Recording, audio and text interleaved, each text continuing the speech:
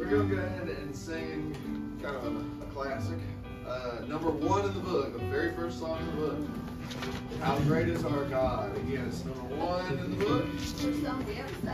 How great is our God. And we're just singing about how great and good He is. Let's just praise Him and worship Him this morning. The splendor of the King, clothed in majesty. Let all the earth rejoice. Let all the earth rejoice. He wraps Himself in light, and darkness tries to hide, and trembles at His voice, and trembles at His voice. How great is our God! Sing with me, how great is our God, and all will see how great is our God. Just sing that again, how great is our God. Sing with me, how great is our God, and all will see how great is our God.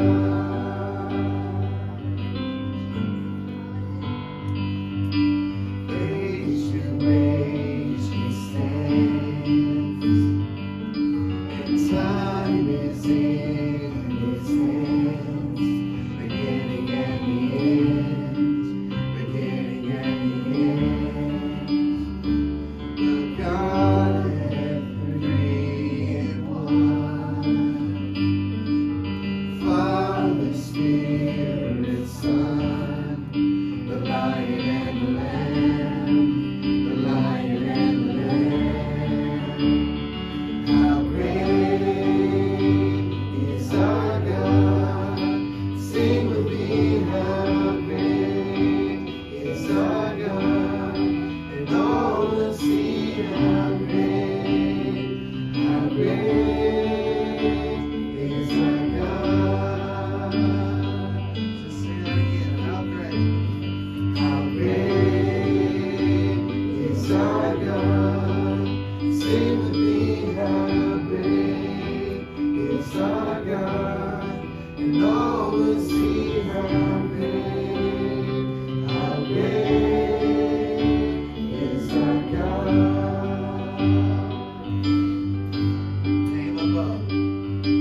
Name above all names. He is worthy of our praise, and my heart will sing how great is our God. Just sing that again, name above all names. He is worthy of our praise, and my heart will sing how great is our God. How great is our God. Sing with me, how great is our God, and all will see how great is our God. Let's go, name above all names again. Name above all names. He is worthy of our praise, and my heart will sing how great is our God. One last time, name above. Name above all names.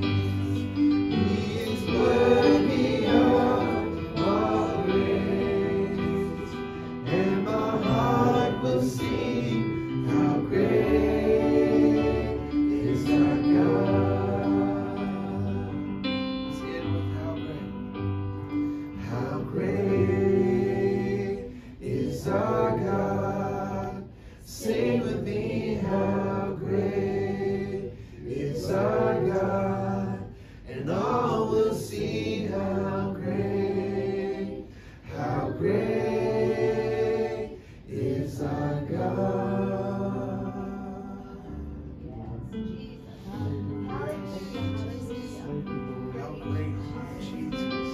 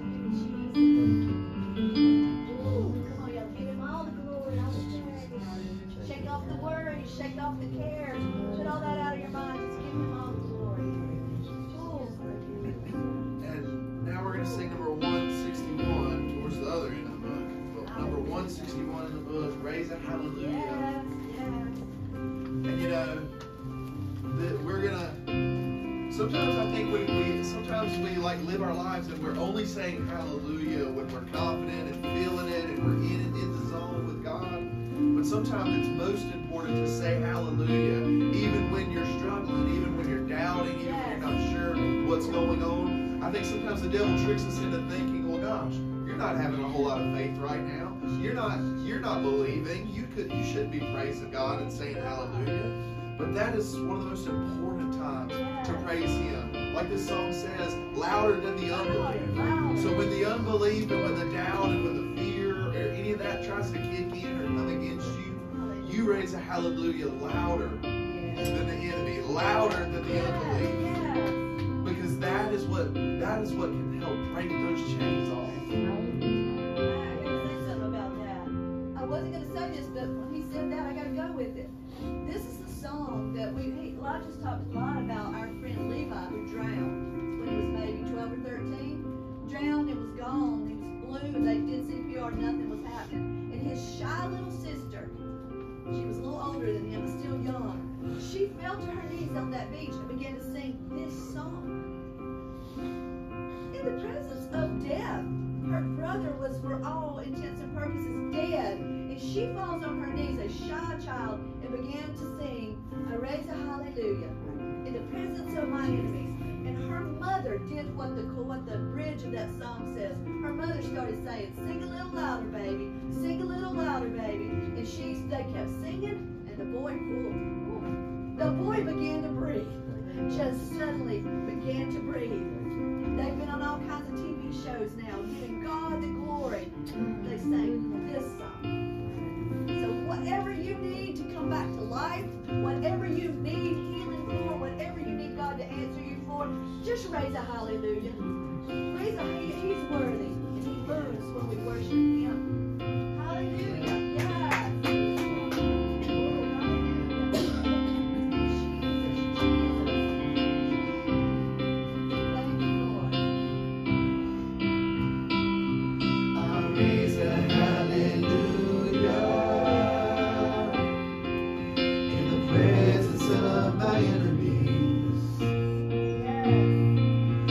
Praise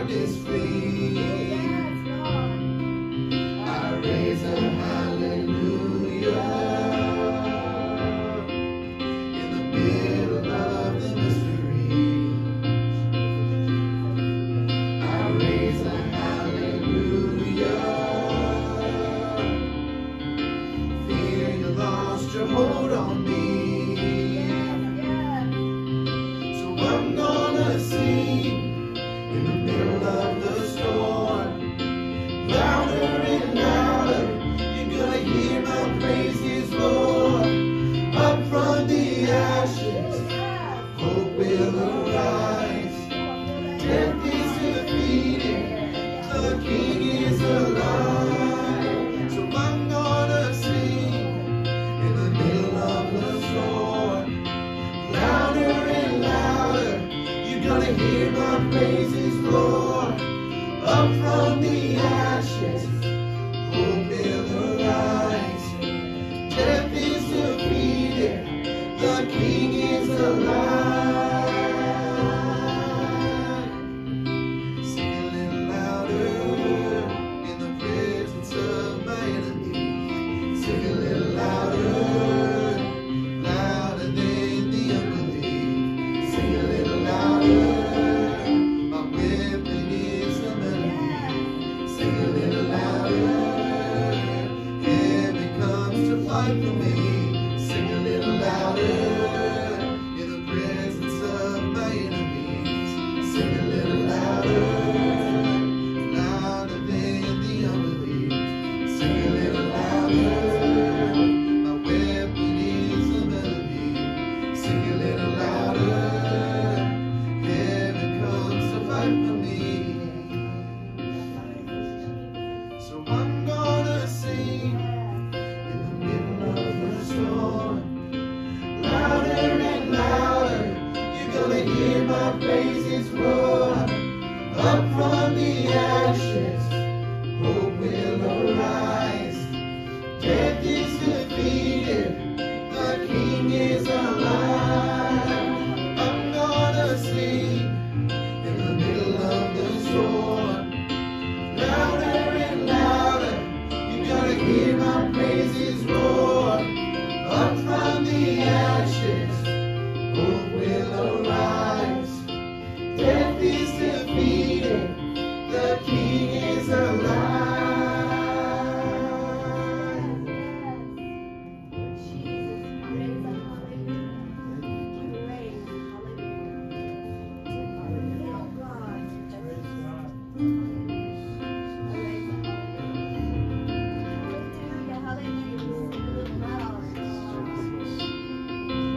You know, it's really easy sometimes to raise a hallelujah when everything is going just the right way or everything feels good. But raising a hallelujah even when you're going through it or even when you're struggling, that's faith.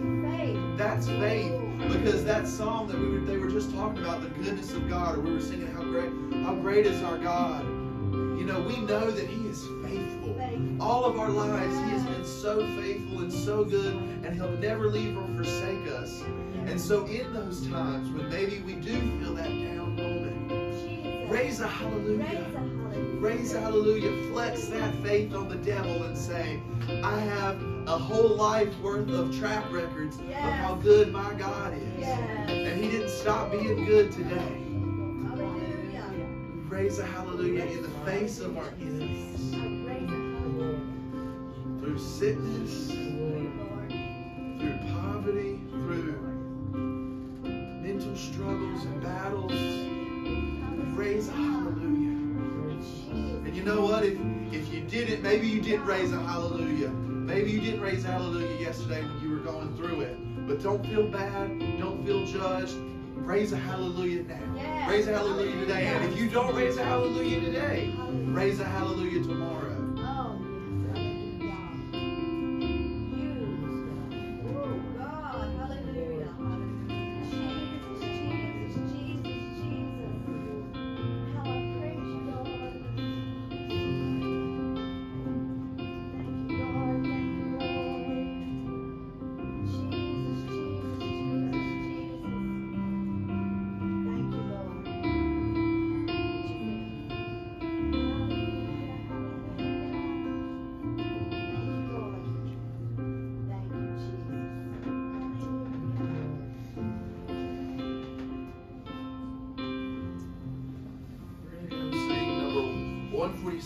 Now in the book, 146, champion.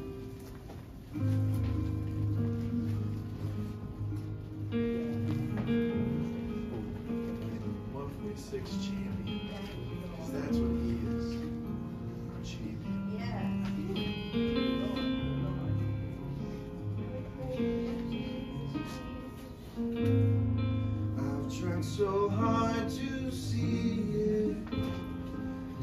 me so long to believe it, that you choose someone like me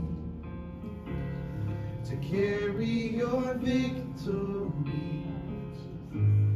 Perfection could never earn it.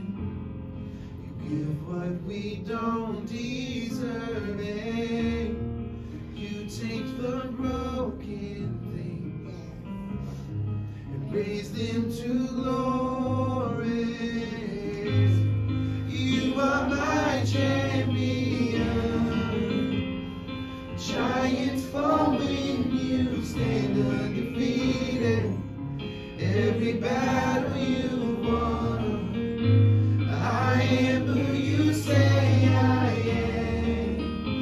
You crown me with confidence. I am seated in the heavenly place, undefeated, with the one who has conquered it all.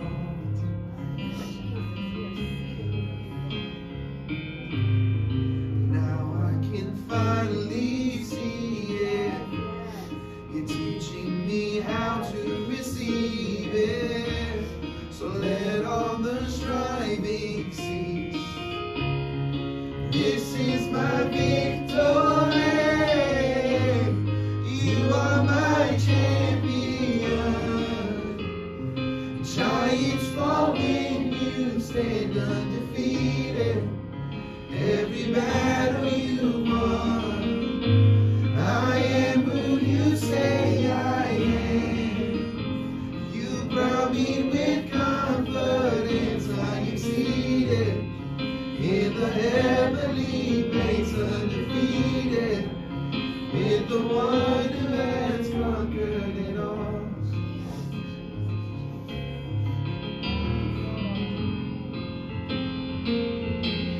Conquered it all.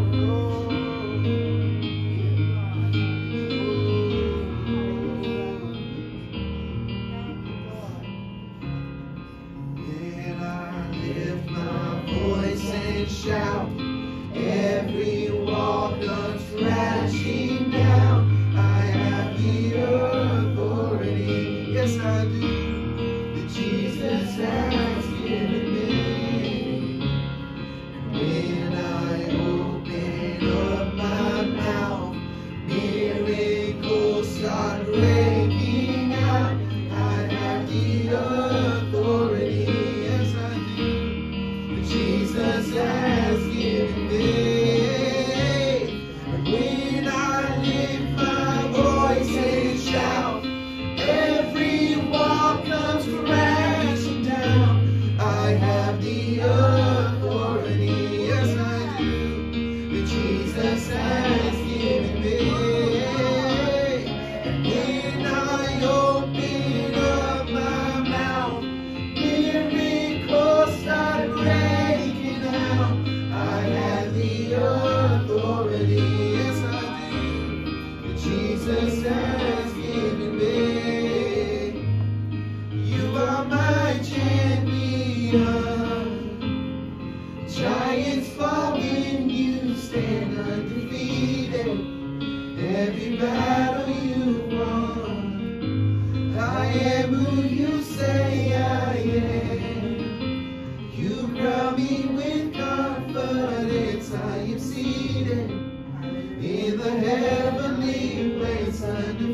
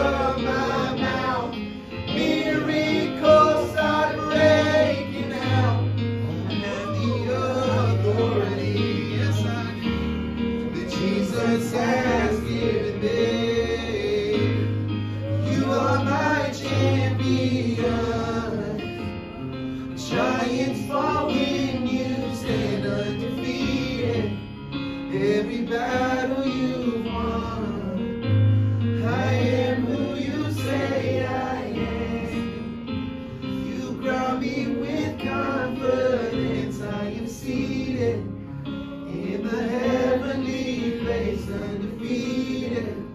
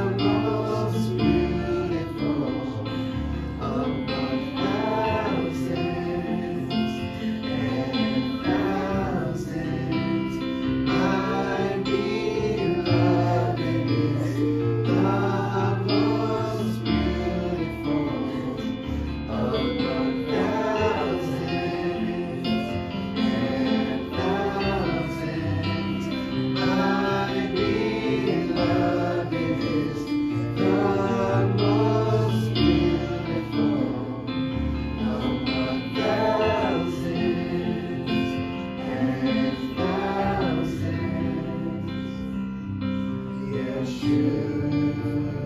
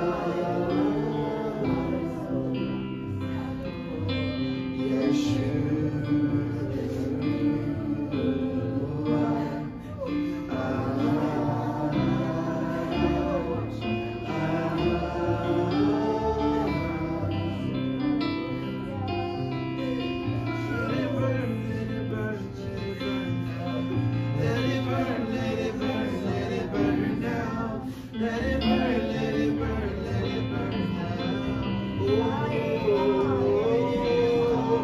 let it burn, let it burn, let it burn now.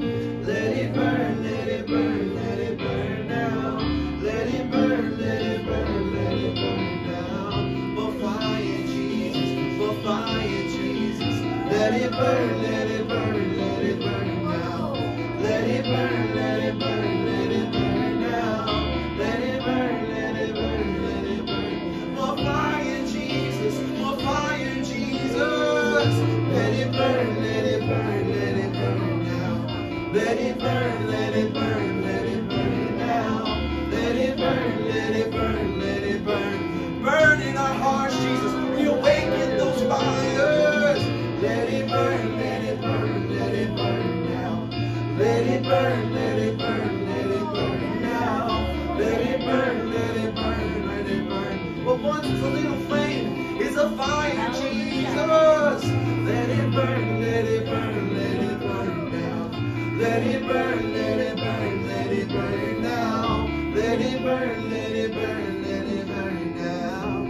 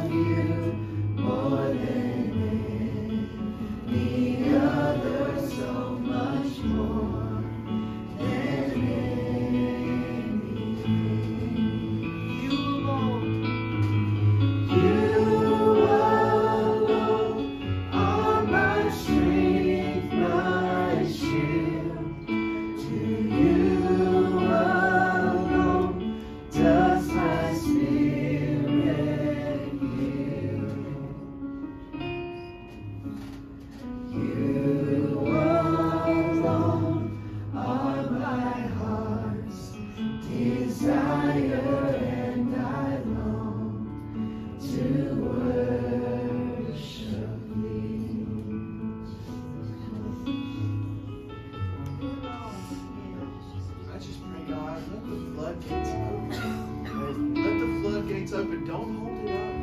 Don't pin it up. Don't hold it back. Just let it go. It doesn't matter what it looks like. It doesn't matter what it sounds like. Just let the floodgates open. Just let it go. Let it go. And let it flow. Because as you let it flow out, He's going to flow through you. And it's going to keep going and going.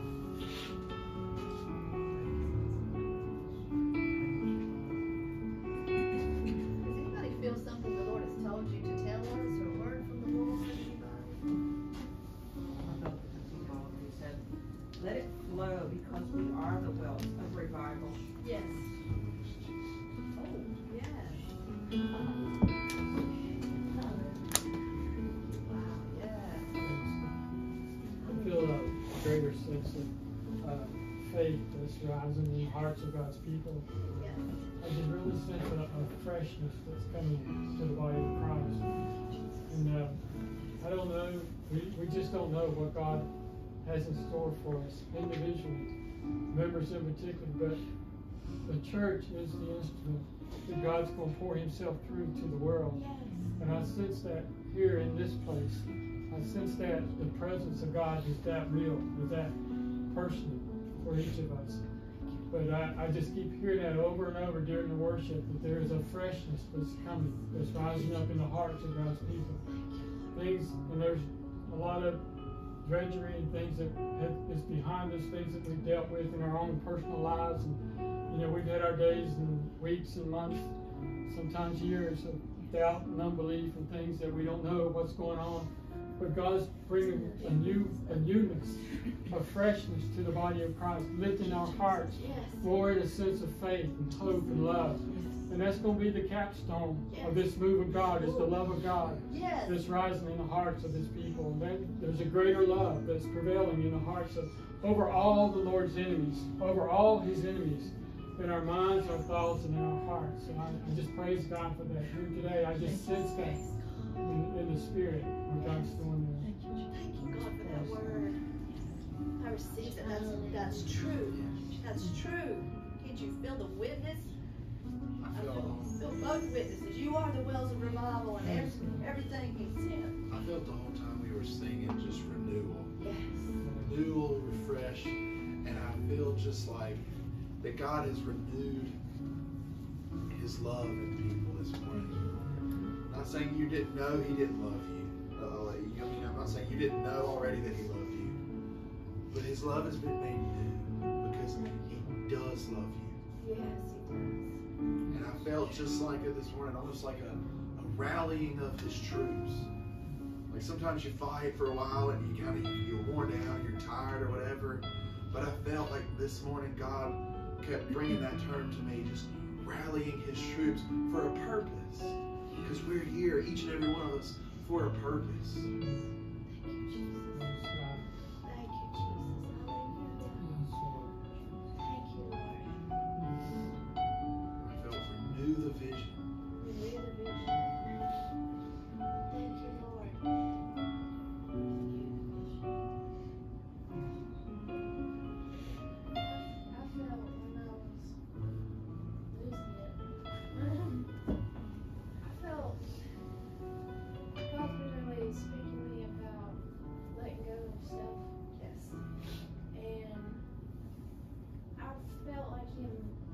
love on me and stuff, but today I was breaking stuff off because I didn't realize how much I was holding back and not letting him be able to fully love me because I was holding grudges against him, and I was just breaking pride and breaking self, mainly self, because I wanted what I want. He hasn't been my focus. It's got to the point where I know he has great things for me, and I want those things now, and I'm not seeing them. But that had become my focus instead of him. And so I was breaking all those off and releasing all that stuff and moving back into the boldness that I once had and the joy that I once had, so that it will legit break barriers. And so that's my thing now. Just Jesus. Just Jesus. Hallelujah. Everything that you want will come through, but he's got to be your focus. Yes.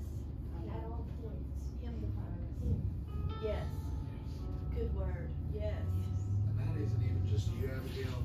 I've been seeing that everywhere lately. People say, his people saying that God's been dealing with them, that they were too focused on a mission and wanting to try to make things happen when they should have been just flowing through him and him guide you into it happening. And I think he's trying to do that with a lot of his people right now. It's just Jesus.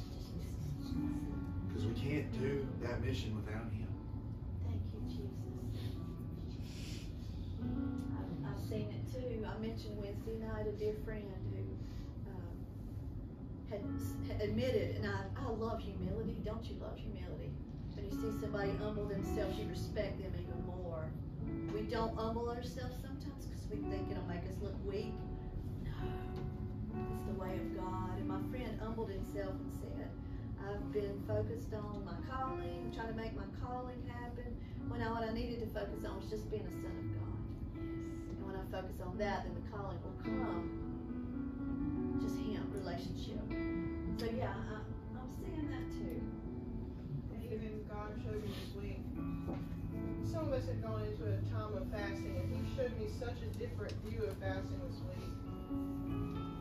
Of it, it's like a time of being away with your groom, he's our bridegroom. It's not like we're trying to get this more power with God, or it's not even that we're necessarily trying to hear him more, although we are. But it's meant to be a time pulled away with our bridegroom, almost like a honeymoon. That's what he showed me this week. Because think about it, what it says in Scripture.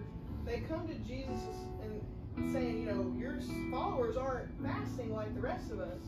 And he says that's because the bridegroom is with you right now. When the bridegroom is taken away, they will fast in that day. They are fasting because they want to have that connection to the bridegroom who is no longer with them on earth. Right. It's all about the bridegroom. It's all about intimacy with Jesus. Yes. It's not about, I want to fulfill my calling, so let me access more power. That will come. But it's just about drawing away with your bridegroom. Yes. Don't you feel these words you're hearing? When I think it was when Richard was speaking a minute ago, I remembered something that happened to me here maybe 5 years ago. I was here alone. I was just laid out on the floor. I was literally tormented by some things, and I was just praying and seeking and striving. And I felt the Lord just tell me to focus on just how much He loves me. And I had trouble with that. I couldn't see how He could love me.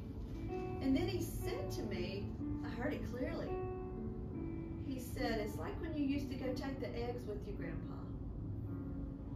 Y'all, I'll tell you the truth. I went a year and didn't know what that meant. Take the eggs. Yeah, I did take the eggs with grandpa. And then one day it came in such a burst of revelation, and it came back to me when you were talking. The love of God. He showed me that my grandpa loved me so much that he couldn't wait to come pick me up when I was a little girl. You remember that, Mama? Yes. He would take the eggs from their chicken houses to rural, I can't can't say that word, rural hall, to drop, that's the word I have trouble with, to drop the eggs off, and he just couldn't wait to come pick me up so I could ride with him. You know, I don't know what I did. I don't remember. He was probably thinking, why'd I pick her up? She's chattering my ears off on Grandpa. But he'd come pick me up. He couldn't wait. And I couldn't wait. And it hit me clearly. That's how much God loves us. That it's just like one-on-one. He just chose, like Grandpa was like picking me to go take the eggs with him to help him. And then he loved me all the way there, just talked to me. Never said much, but when he did, it was with love. He loves you like that. Jesus loves you like that. And he chose you. You. We see it sometimes a big group thing, and we think, well, man, that Heather, she goes and sings all over the world for the Lord, and she's, but not me. He chose us all individually in a group. Isn't that paradoxical almost? He chose us all individually. Like that old song. Remember that old song when he was on the cross? When I was on his mind. You remember that? Yes, individually. He would choose you to go take the eggs with him if he needed to take eggs. But as it is, he just needs you to be in a relationship with him. Ooh, anybody else got a good word? I just kind of felt like I've been struggling putting it in words. I'm sick of it about like a relighting. Ooh, I like that. Or something.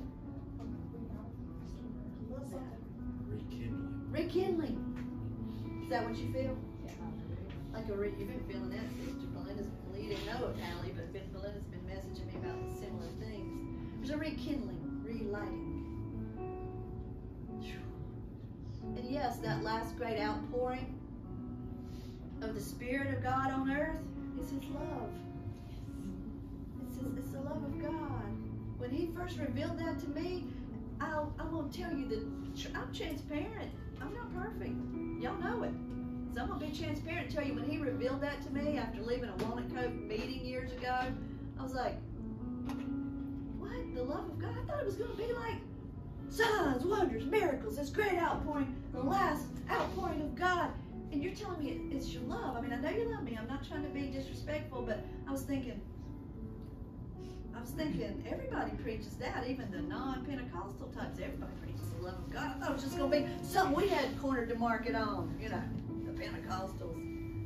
But it was so, then it gave me the revelation of what it was really all about. The love of God is this last great outpouring. Yeah, the signs, wonders, and miracles will happen through that, but the signs, wonders, and miracles aren't the focus. They just come. Rich benefit that comes along with it. Woo, praise God. Rekindling, sister, I feel that. Anybody else feel a word from the Lord? Something, did you experience something that, and it may be private, you may not want to tell it. Is there Can I share a testimony? Please, yes. This happened about a week and a half ago. I was visiting with my mom, which is out of town, a couple-hour drive. And I was there. One of my brothers asked me if I wanted to go with him to the hospital to see his wife's brother was in the hospital.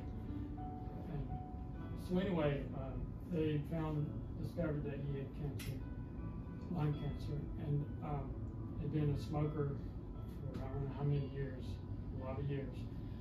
And we were there, and I knew his name was Randy Helms, and I knew Randy, been knowing him for years, and always liked him, you know. And but when I was there, I was just kind of letting my brother Frank, do the talking, and I was just kind of sitting back and just listening. I was just listening all I was doing, and if I had, just kind of silently praying, Lord, what can I say to Randy?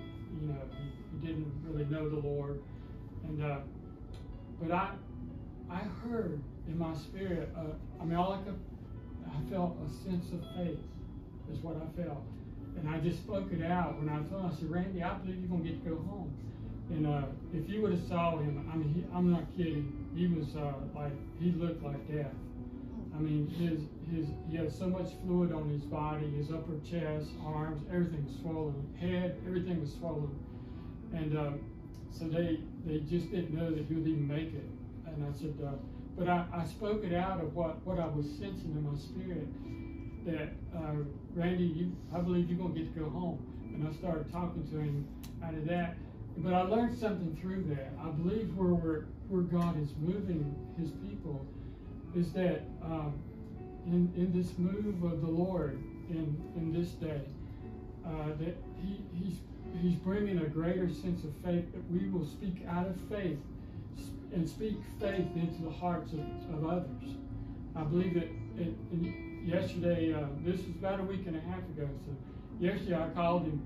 He said, I'm just getting out of the car. They just pulled in their dog and got home. And he sounded so much better. It's like life had come back in him and all. So I believe that, and this is what, just like what we were talking about today, faith works by love. Faith works by love. So the more and I've been asking the Lord, praying that too, not for myself, but for the body too, that Lord, fill our hearts with your love, God. Yes. Baptize us with your love. Whatever it looks like, God, fill our hearts with your love.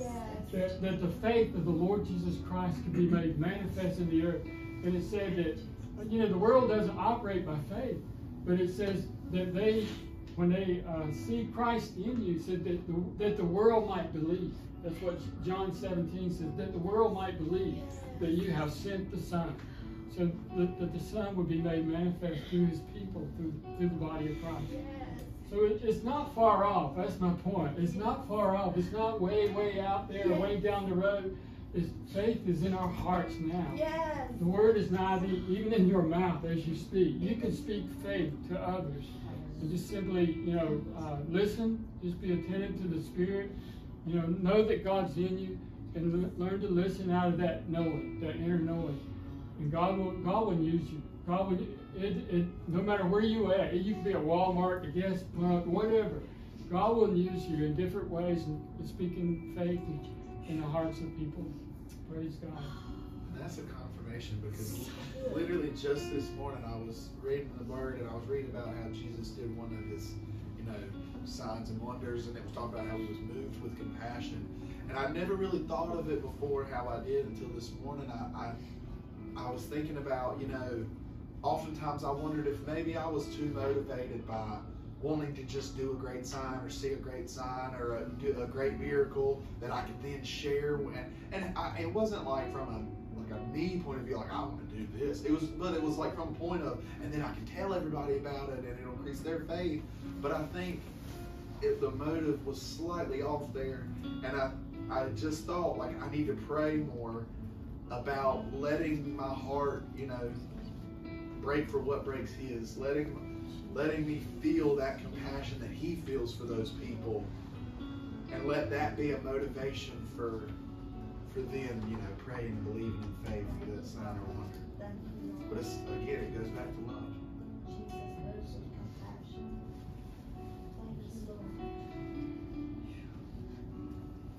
This is so good. I got a whole sermon typed up. As I said in the movie, it's a wing dinger. But I feel we're supposed to go this route that we're going right now to worship him. The whole theme of what we're doing for 2023, as heard by him, Chelsea had confirmed it when I felt it from the Lord, for his glory. Everything for his glory. Which would be the love of God, which would be all these things that you're hearing. It all fits into, all fits into for his glory. And one thing that Chelsea had felt that goes with that is that people who are doing everything for his glory will be people of integrity. As I said last week, when she said that word to me, I didn't even know if it was in the Bible. I'm so sorry. I really do read the Bible. But I didn't know integrity was in the Bible, but it is many times. In several versions, not just KJV, but several. People of integrity. And we're going to be dealing with that more through the year. But right now what I feel is, first of all, the people who move in that love and who are speaking that faith to others through love are people of integrity. Because the Bible talks about how easy it is to love those who love you. know, that's easy. The heathen can do that. Charles Manson in prison probably loved somebody.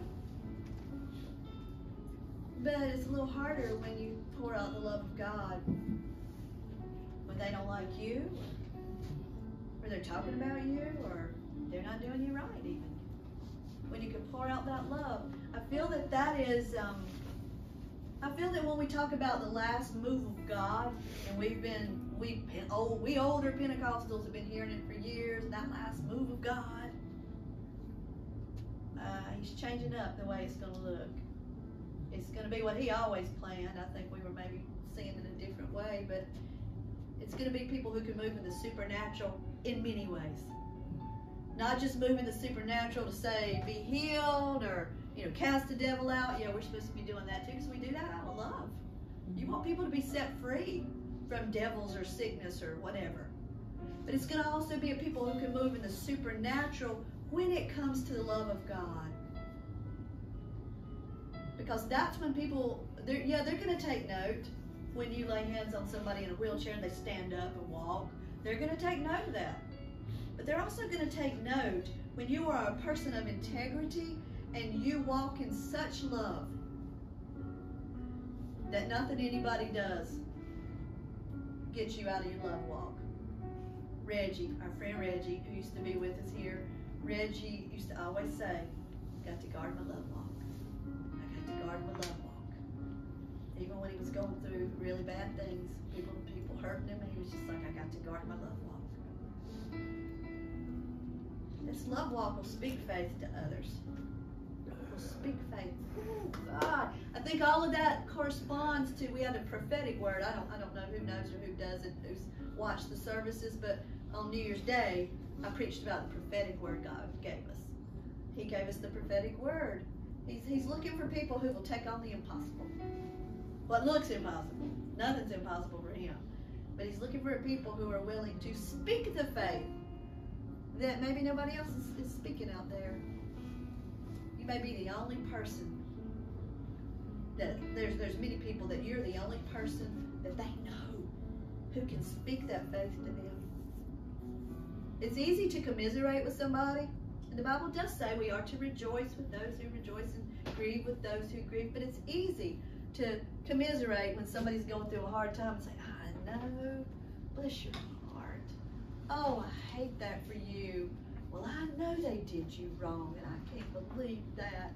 I'm with you. We just can't, I can't believe they did. It's easy to do all that. What's harder to do is overcome that by the supernatural, to speak faith, the faith of God. Yes, you might pat him on the back and say, I am so sorry that happened to you. I know that hurt you. But God says, what does God say? Ooh, what does God say? People of integrity are going to rise up in this last day and speak what thus saith the Lord. Thus saith the Lord. My son, this son, I got two, this son right here asked me the other day doing schoolwork, how did the Sabbath come up? Oh, yeah. We were reading Farmer Boy, Little House on the Prairie series. We're reading about Almanzo, Farmer Boy. And back then, a lot of the kids hated Sundays. You read it in Laura Ingalls Wilder's books. Because Sunday, they couldn't do anything. You couldn't even really laugh or smile. You had to just sit. On Sunday after you left church, 2-hour sermon. That didn't include the singing and stuff. You're talking 2-hour sermon. I'm not saying there's anything wrong with that, but they weren't allowed to move. They had to sit straight and not move, not fidget, and look straight at the preacher the whole time for 2 hours. These are kids, little kids. And then when they came home, they had to sit. They couldn't whittle their, toys or play with anything. They had to just sit. And we were talking about that, and I said the Sabbath was never meant to be that. First of all, that's a whole other thing, but it was never meant to be that. And then he said something about, like, why can't they see that the Sabbath wasn't ever Sunday? Like, why do they always make it Sunday? And I'm not preaching on that, but he brought it up to say, how come people can't see? I said, I hadn't really thought about that. I'm like, oh, I don't know. He said, can't they read the Bible and see the Sabbath was always the seventh day? That God never changed it? And he was bringing up points to me, and I'm like, oh, yeah, okay. He said, why can't they see? And I thought about it because he said, because it's right there in the Word. I thought, wow, it's right there in the Word. Now, I'm not preaching if you keep Sunday as your Sabbath. I'm not mad at you, whatever. That's a whole nother issue. It was an emperor that changed that long ago, made it Sunday. Whatever you do, I'm okay. I still believe the Sabbath is the seventh day. The point is Saturday. I'm sorry. Yeah, it starts at sunset Friday. Yeah, you're right. Thank you, Megan. Starts Friday night at sunset and runs through Saturday night. That's still the Sabbath. God never changed it. However, thus saith the Lord. He kept saying to me, why can't they see? Why can't they see? Why can't they see? Thus saith the Lord. God's people of integrity in this last day are going to be people who are able to speak what the Word says. What the Word says. Not what your church says necessarily. What does the Word say? And I'll tell you this sincerely. If you see me and hear me preaching something you think is false, please come tell me. You can rescue my soul from a bondage. Please come tell me. I'm not going to be mad at you. If I'm a person of integrity, I'm not going to be mad at you. I'm going to want to sit down and talk to you. And if I still think I'm right, I'm still not going to be mad at you. I'm going to appreciate the fact that you came to me. You didn't go behind my back. People of integrity, ooh, I just felt that. People of integrity are going to speak transparently. They're going to speak honestly. They're going to use the wisdom of God to know when to speak. Just like Richard did. He said he sat there in that hospital room that day and he listened to the Spirit while he was listening, and he felt from the Spirit when it was time to speak. It's not always time to speak just as soon as something happens and you fly in with what you think right then, because sometimes later you back up and go, whoo, that is not what I was supposed to say.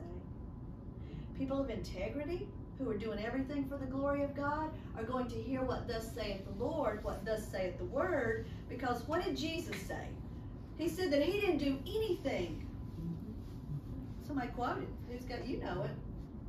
I don't know the exact verse, but Multiple different places. yeah, multiple different places. He did what he heard from his Father. He didn't do anything till he heard from his Father. People of integrity are going to walk that path. I am encouraged. When you think about this people of integrity thing, I want you to be encouraged.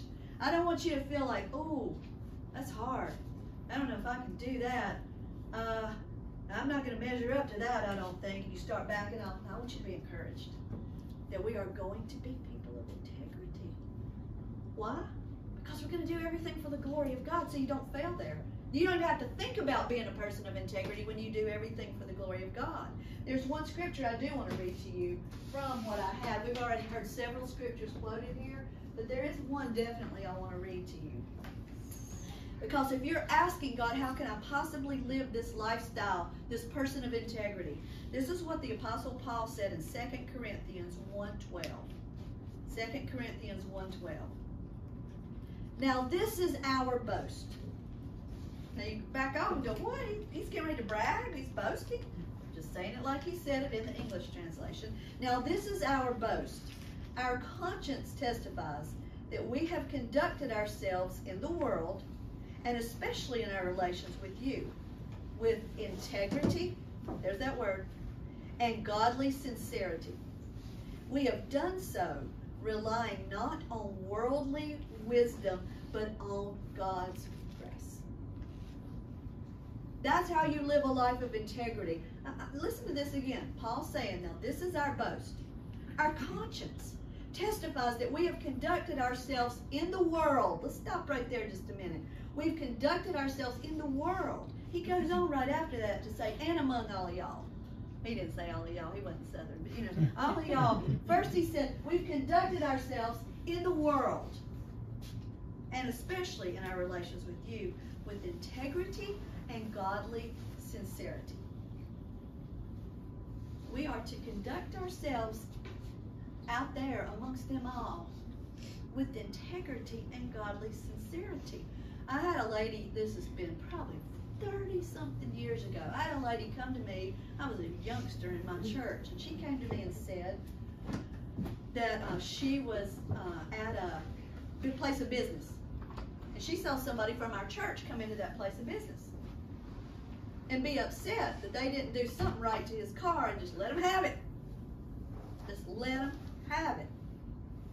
And she went to this person who was a leader in the church, went to this person, it wasn't my pastor, went to somebody and said, why did you do that? That was ugly, the way you talked to that person.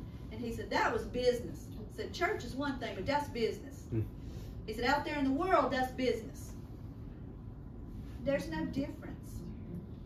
If you are treating everybody in here differently than you're treating everybody out there, you're not moving in the love of God. The love of God is supernatural. It'll help you overcome. I'm not telling you you're not going to feel hurt sometimes, or you're not going to feel like you want to just tell them. You know, sometimes we want to just tell them. Of course, we're not going to cuss or anything. We just want to tell them. You're going to feel that way sometimes because that's the flesh. Anybody not flesh in here? I'm flesh. I feel that way sometimes. We overcome by the love of God. We overcome by that supernatural power of God so that we conduct ourselves with integrity out in the world, the way Paul said, just as we do among our relations with you all. And as we said last week, here's the issue. You're not perfect yet. So sometimes you might not handle something right. What do you do when you don't handle something right? Number one, you repent. God, I'm so sorry. I can't believe why did I say that? I'm so sorry, God. I don't want to do that. I ask you to forgive me. I don't want to do that anymore. I want to turn and do the right thing. And what do? Secondarily, as led by the Holy Ghost, you might have to go to somebody and humble yourself. So if you want to be a person of integrity, as Paul was, even out in the world, if you somehow mess it up, humble yourself. And that will make that person, even if they're mad at you, even if they don't like what you said to them, that can make that person admire you more than they did before you got mad. I'm not saying go get mad and then repent and then go, no, don't do that. But if you happen to mess up, humble yourself. People of integrity show humility. Humility. That hurts us sometimes, doesn't it? Humility is like our flesh does not want to humble ourselves. But go to somebody and just say, I am so sorry. I'm sorry I acted that way. I've seen my husband do it on the ball field more than once. I saw, was it this past year, I think? He went to somebody that he had an attitude against years ago, wasn't it? Yeah. He's back there going like this with the scrub. Yeah. It's like, he got mad at somebody on the ball field one day. I didn't hear any bad words or anything. He just didn't like what he saw. And that was a long time ago, y'all. And this year, he went to that person this past year and said, you know what, years ago, I acted this way to you, and that wasn't right, and I am sorry I did that. Now, I don't remember how the guy reacted. I guess he received your apology. He remembered it. Oh, he remembered it. You don't forget stuff like that. When I'm up on the hill going, Alan, if you keep doing that, I'm going home. I'm going to drive home. Leave him alone. That made an impression. Now, they both things made an impression. Obviously, he remembered it. But the humility probably made a bigger impression. You know why? Because it was for the glory of God. And you know why? Because it glorified God. You know why? Because it's not in Alan's flesh to go back years later and repent to that person. Face to face, it's not in us. It's Sid Ross would say, it's supernatural for us to move in the realm of humility and forgiveness. But that's the love of God.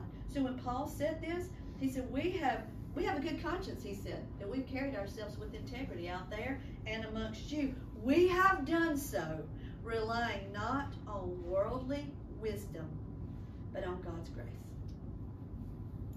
We relied on God's grace to do it.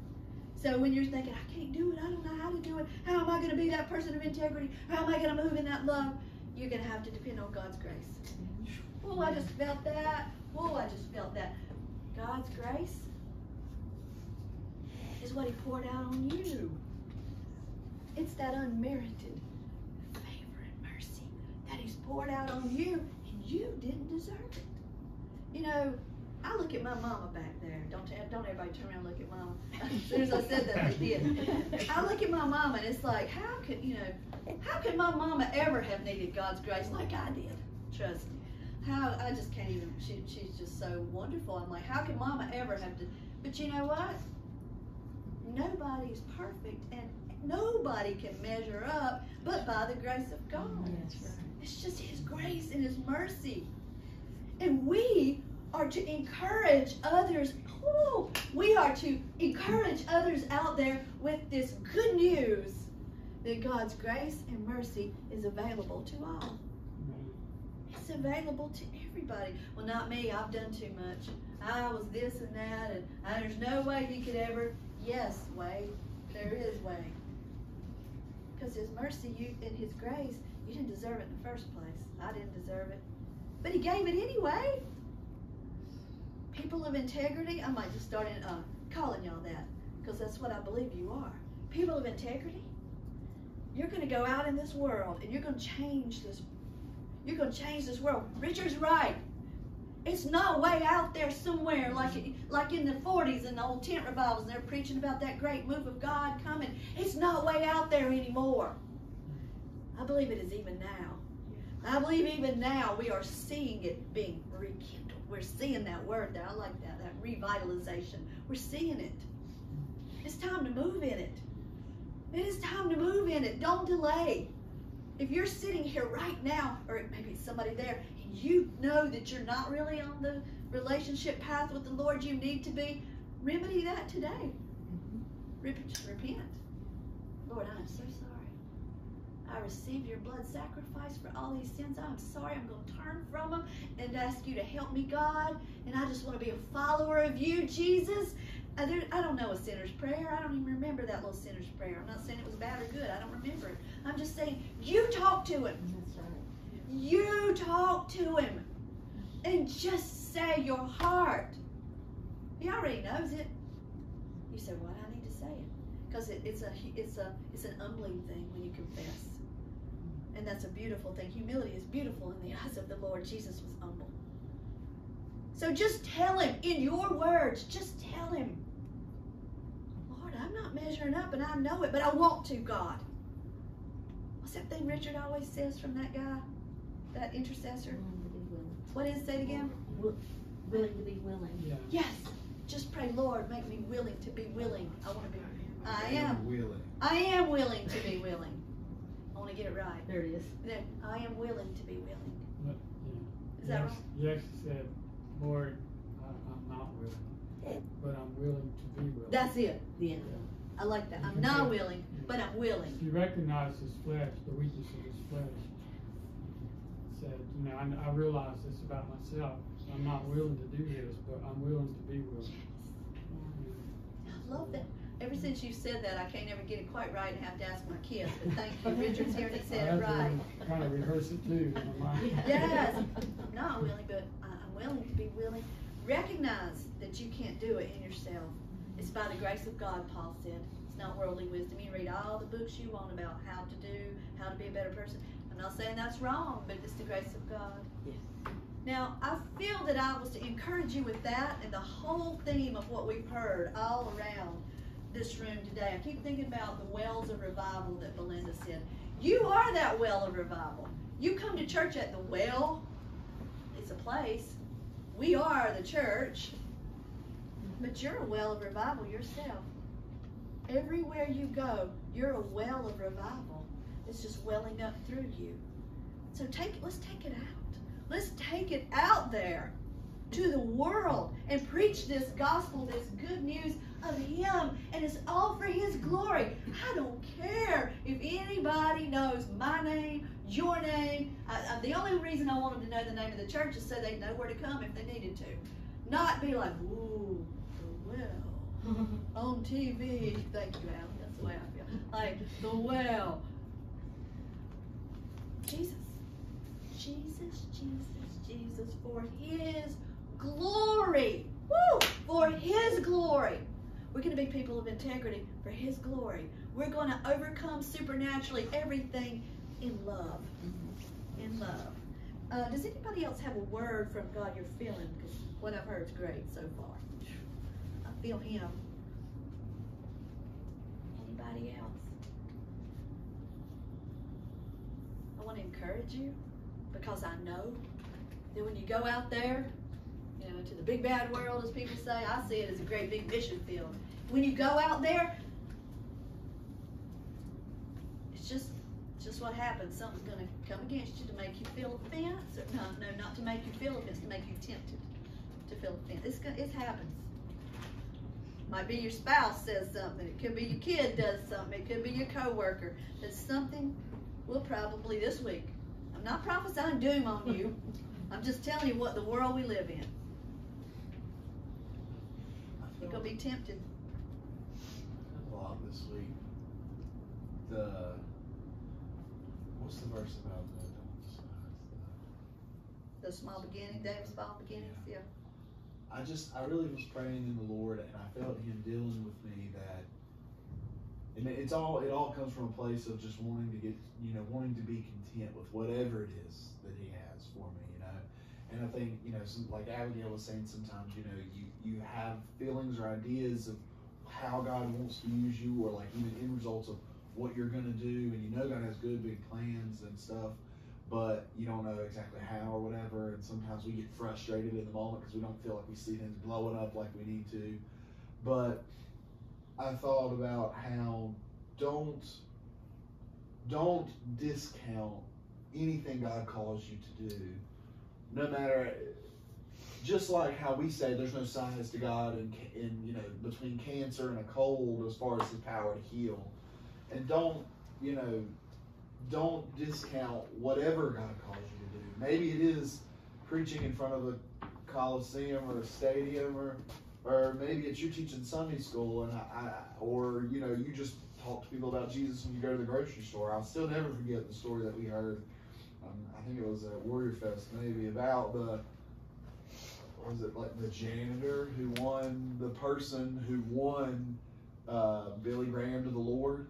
And it was, you know, he indirectly, you know, affected Billy Graham, who went on to be, you know, probably the most famous, you know, minister for God ever. And, you know, but what would have happened if now, hopefully somebody else would have stepped in, but still, like, I don't know what else he did in his life, and we don't know his name, but he did something that caused an end result of millions of people probably being in the kingdom of God. And one day his reward in heaven, I believe, is going to be just as powerful and as great as someone like Billy Graham, because it's obedience in whatever it is that He's called you to. Yes. And I can't tell you how many. I was talking to Logan last night, and we were talking about, you know, how tough that can be, because I can't tell you how many nights as an older teen or even young adult that I'd sit upstairs and just crying to my mom, just saying, "Mom, I don't understand. I thought He wanted me to do this, but why isn't this happening? Why is this or that?" But, you know, so I have those moments too. But I just really felt that don't discount what He has for you and His plan and His purpose. Try to take joy even in the small things. Yes. Because when He can trust you with the small things, He'll expand your territory for the bigger things. I think it was Gloria Copeland one time testified on TV that she was having like a blockage with the Lord. Felt like there was some wall. Mm-hmm. And she suddenly heard the Lord speak to her, I hope I'm telling this right, that have you done the last thing I told you to do? Mm-hmm. Did you hear that, Sheree? Do you know what I'm, does that ring a bell? Yeah, she was like, but the Lord said it, but have you done the last thing I told you to do? She realized He had told her a direction to go in, and she didn't. She kept waiting for that other big thing. And she realized that if He can't trust you in what He's already told you to do, why is He going to bring something else? So there's a purpose for all of you, no matter how big or small. Let's be obedient. Let's be people of integrity who go out there, who stay away from offense. That's where I was going a while ago. Stay away from that offense. And if somebody does come and offend you this week somehow, pray for them. And I don't mean with the mean-spirited prayer. If there is such a thing, it wouldn't be a prayer really, but you know, Lord, get them, show them, God, show them what they did to me. Stop that stuff. Pray that they be blessed. Bless those that curse you. And when you walk out there in that kind of integrity and in obedience, see, that goes together. People of integrity are obedient, even in the small things. Speak to that person on the cereal aisle. What? Oh, but I want to go do this or that. No, maybe you're just in food line and you're on the cereal aisle like that person was we heard a testimony about. They were on the cereal aisle. What was it they had to do? They had to go up to the person and just say Reese's. Yeah, on the cereal, true story. Had to go up to somebody on the cereal aisle and just say Reese's, like Reese's cereal or something, Reese's. Or wasn't it like the nickname of the grandfather Yes. that had just passed? The person there just started weeping and said that was the nickname my grandpa called me. And they needed ministry right there on the cereal aisle. And they've been asking for a sign. They've been asking for help from the Lord. So even when you're out there and you hear something really, really, okay, God, I don't get that. Say Reese's on the cereal aisle to somebody. Do it. If you know it's God, do it. I kind of, when you were talking about, and Belinda was talking about like us being wells of revival, and I used this phrase the other night when we were talking about the Holy Ghost with someone, but about uncapping the well. Oh, yes. I think we have to look at it like when we go out into this world, we have water, living water to give people to drink. But we're sometimes, I'm the most guilty of this, so I'm not saying this at all in a critical way, but a lot of times we walk around like a capped well. That's good. So we have to look at it, you know, and listen, we'll mess up and God will give us another opportunity or whatever, we're growing in this.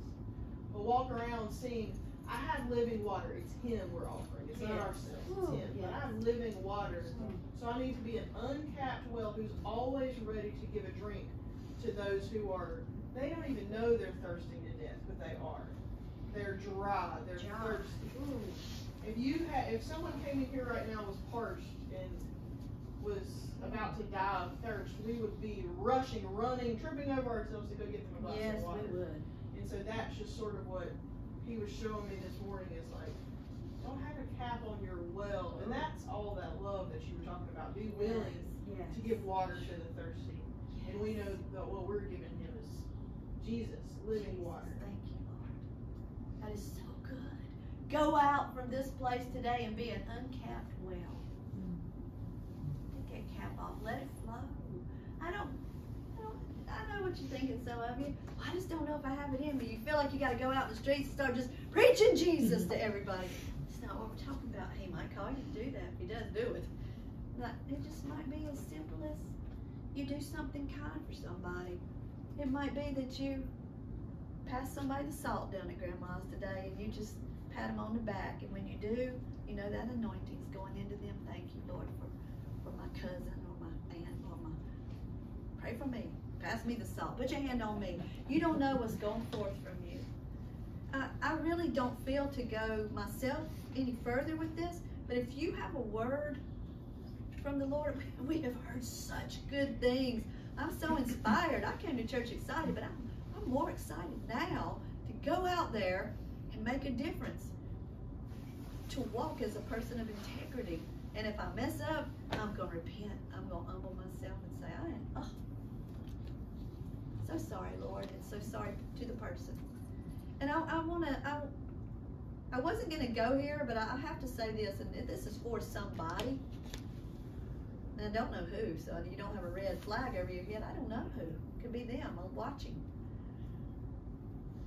Somebody who's done something to hurt you, really, really do start praying for that person to be blessed, and whether you feel it or not, go ahead and do it. You don't go by how you feel anyway. You do the right thing. I put it on Facebook, and I'm not going to go there, but other than to say, I found out some people talking about the ministry, and it was religious people.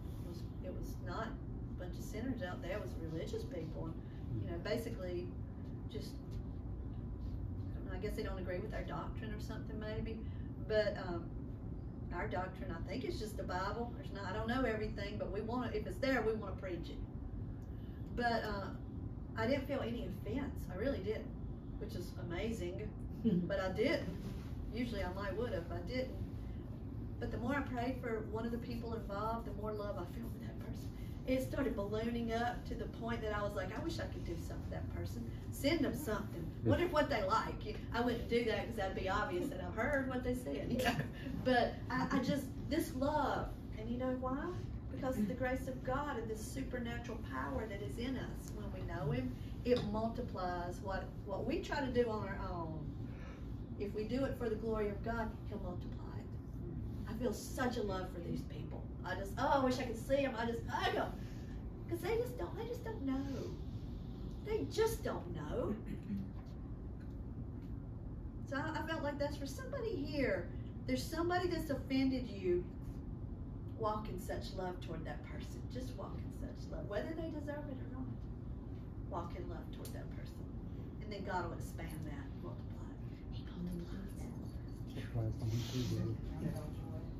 Say it, sister. He says to count it all joy, when these things. Yes. You get offended or. Yes. Or when they talk about you. Count it all joy. Rejoice and be exceedingly glad. He didn't say that for no reason. That's what we're supposed to do. Megan, will you just, I know she's taking good notes up here. I hate to interrupt her, but unless somebody else wants to play the piano, I'll call Megan up. I thought Belinda was volunteering to play the piano. Come on up, sister. Yeah, I want to hear this. Speak it, sister, the word. So, kind of speaking on what Megan was saying too.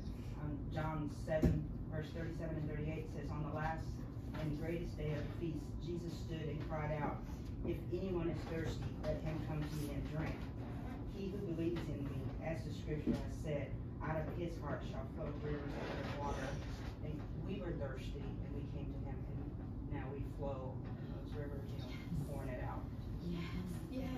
Yes. That's one of my favorite scriptures. It has to do with Sukkot. We teach it every Sukkot on that last great day of the feast. He said, if you're thirsty, come to me. And that was the living water. That He'd give us that living water. That's a good one, Belinda. Now we're going to pour it out. We're going to pour it out because He's flowing through us. Inexhaustible. It's an inexhaustible stream of Him. That's good. Anybody else feel something? I just want to say is that us pouring out His love through us, a miracle in itself. We get so focused on wanting to see these big things, but one of the greatest things we can do is show His love to other people because it is supernatural. And I honestly, once you experience His love, I feel that's what brings most people to salvation. Yes. It's His love. And that, in a nutshell, is what I wanted to say. Is this: we look at all the supernaturals, the signs and wonders, the healings, and that is supernatural. But how about just loving your enemy? And how about just loving people out there? Isn't that supernatural? It's the love of God. I feel Him. I'd be remiss not to thank God for a testimony of something that happened. Testify. When we woke up, yeah, it was yesterday morning. Logan always gets up and goes to feed the cat and change the litter for the cat. And when she went out, but we had put the cat in my office room, which is next to our carport, has a door that leads outside and is our carport. And lately the cat has taken to scratching at our door at random times at night because she wants to get in there to cuddle. So some nights if we're wanting to try to sleep in or we really need sleep, I'll just put her in the office room and shut the door so she can't do that. Well, so we had done that, and Logan got up and she went in there to get her, and I just hear from the bedroom just, oh no, God, no. And I jumped up and immediately ran in there, and she just was hysterically crying when I got in there, and the front door was open. It's a side door technically, but the door was open, and the cat wasn't anywhere to be found. And we love that cat. We felt like God blessed us very mightily with that cat because Logan really genuinely wanted that cat. It came from a shelter, and we've been seeing it for a while. And I immediately ran to go get stuff, shoes and stuff to go outside to look for it. And Logan went outside. switch opposite. She just went out on her own. She didn't care. And then, she went outside and was calling, and she just came right around the corner. Oh. But I just thank God because the door, I guess, it just hadn't latched. It was locked, but it just hadn't latched. It was windy too. It was windy and it hadn't latched all the way when we shut it. And so, that cat was in there all night long. And that door, for all I know, was open all night long. But yet, she didn't run away. She was outside, but she didn't run away. Or she did. She was back when we got there in the morning. And not only that, but our door was open to my office where my computer, my work computer, my monitors, all that are. And so someone could have just walked right in, walked right out. But I'm just thankful for God because He kept us and our house safe. And He also kept the cat safe and made sure she was home. That's right. So He cares about even the little, Yes. it's not little, that's the point, it's not little to Him. Right. Things that matter to you and are wholesome things, they Yes. matter to Him too. Yes. Give Him all the glory. That's what they just did. They gave Him all the glory. I love that song she's playing right now, but for some reason, Heather, don't come up here, just right where you are. I'm gonna ask her, can you just sing, this may be just to me, that I just need to hear this for me. Do you know the song, Turn Your Eyes Upon Jesus? Do you know that? Is there, because I feel like for everything for His glory, we're just to turn our eyes upon Him, and then the things of this world grow strangely dim. This one, I want this played at my funeral when I'm 108. So. We'll sing with you. You just lead us. I don't know if I remember the verses, but I don't know if I do I either. remember the chorus. Yes. Turn your eyes upon Jesus. Look full in His wonderful face, and the things of earth will grow strangely dim in the light of His glory and grace. Turn your eyes upon Jesus. Look full in His wonderful face, and the things of earth will grow strangely dim in the light of His glory and grace. That's the benediction I needed right there.